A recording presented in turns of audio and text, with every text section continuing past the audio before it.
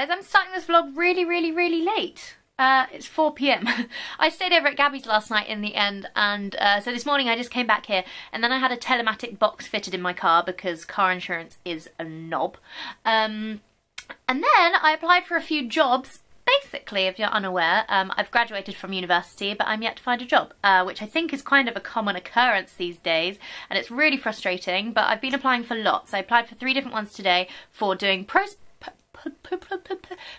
post-production work for like TV programs. Yeah, why can't I say it? I can't do that job if I can't even say it. Post-production assistant roles. So I've been applying for those based in London.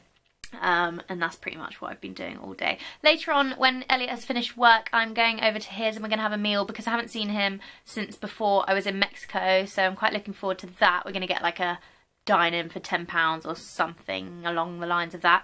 And I'm just having a bit of a jam sesh to Lady Gaga. I'm completely obsessed with her new song Perfect Illusion, and I love it when there's like a key change in a song on a chorus, and this is a really good one. Let me show you.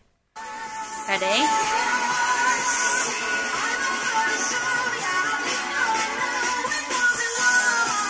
I love it. So good. Oh. How's Burley doing up there? Belsy Bubs. Hi, bud. How you doing? Nope. Okay. I'm just having a little snacky lunch of weird soup that I've added tomatoes and chorizo to and toast. I don't know why I did that actually.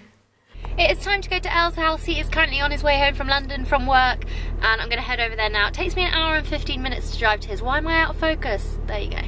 Yeah, it takes me an hour and 15 minutes, so I better get to cracking on now. See you there.